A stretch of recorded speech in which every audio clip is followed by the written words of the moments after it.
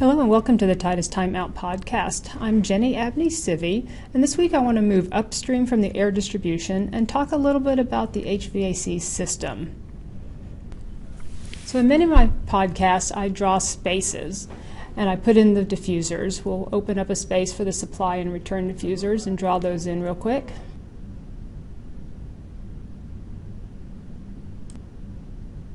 And then we'll draw a VAV box as well.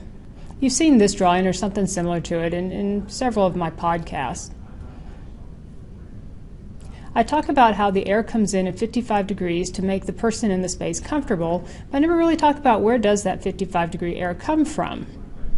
So let's look upstream of the VAV box.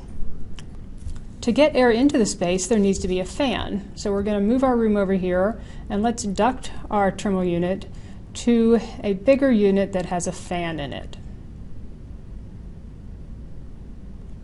And we'll put the fan right here.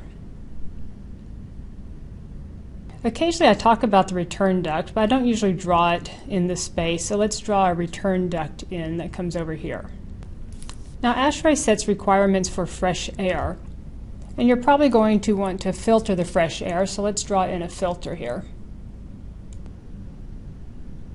And then we know we want to heat and cool the air, so let's add a heating coil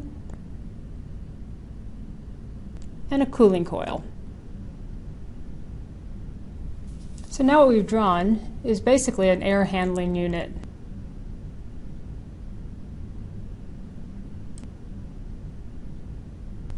So there are a couple more components that we'll need to make it all work. We need to provide hot water to the heating coil, so we'll draw in a boiler and a pump to get the water to the coil.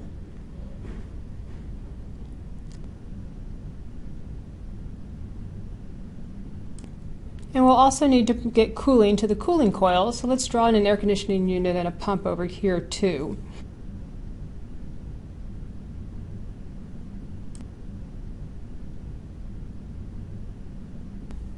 And this unit will also have a fan in it.